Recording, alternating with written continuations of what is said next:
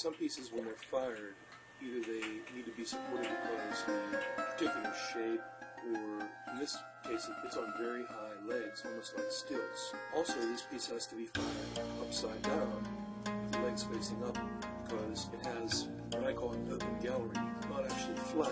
If you try to fire it upside down, you get warpage of the bowl itself. So for each one, I had to make a third piece. There's a bottom and top. The third bowl that I threw was just a plain bowl, and that was the support bowl. And the base, which you see me turning here, actually got fired upside down after I attached the legs.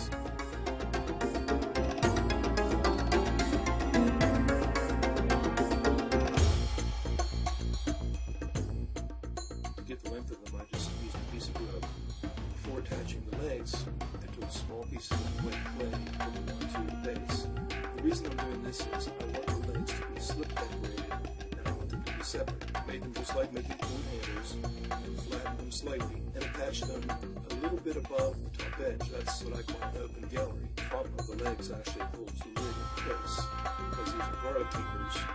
Air circulation is important. Inside the holes, I'll probably give it an interesting look if the gallery was actually open. But you can see if it was fired upside down, you definitely would get warpage of the bowl or the legs themselves. You notice that the cup was actually upside down, and I did it that way because the legs, I want to be able to move that cup after they're dry. The easiest way is just making some vertical.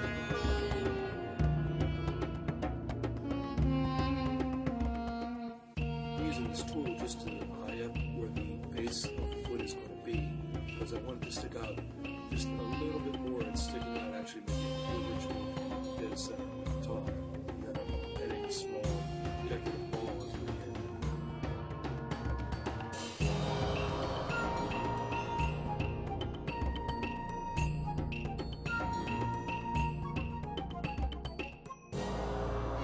Just flattening the end of the leg out and adding a small ball, a little bit of slip. I actually did these in 3 and 4-leg versions, and the 3-leg versions definitely is a way to go with anything like this, because being fired upside down, there was a slight amount of warpage, and a couple of them, the legs had to be adjusted a little bit. I'm just using a lip to sort of smooth out the legs a little bit and to loosen them back up. I want them to be softened a little bit so that I can put some more pieces on. I put a little piece across the top, then I put a small piece around the ball, and it can stand off a little more.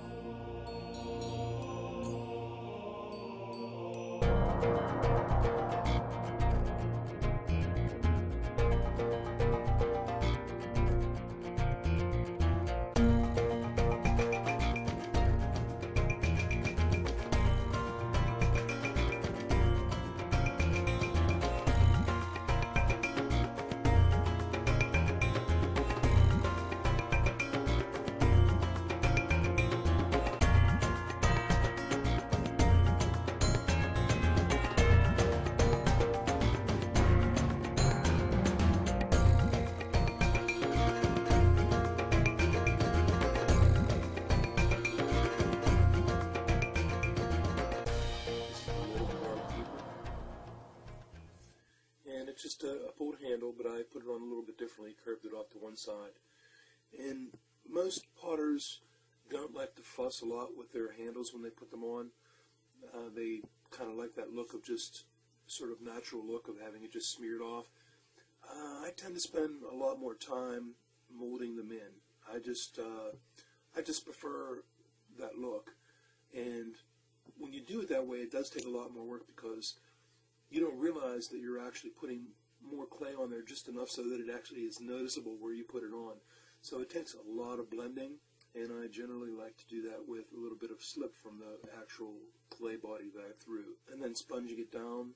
I try to use slip every time I'm doing this, mainly because if you just do all that by sponging, you're actually going to remove a lot of the fine clay and leave the grog.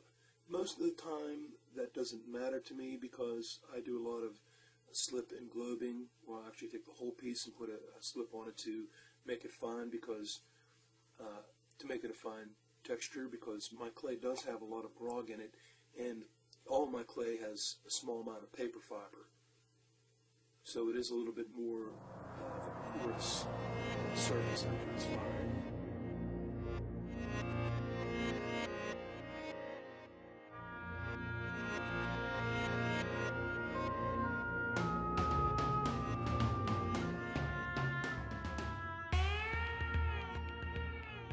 I let things like this that have anything attached, like a handle or another piece, I let them set for usually a day. And then, because I have paper fiber in, I can put it right in my drying oven, just an electric oven, and I heat it up to about 140, 160 degrees. It really depends on the piece. And give it about maybe 6-8 hours, and then after that, it's ready to fire. So even a piece that's very thick, because the fiber's 2 days later, it's ready to go into the kiln.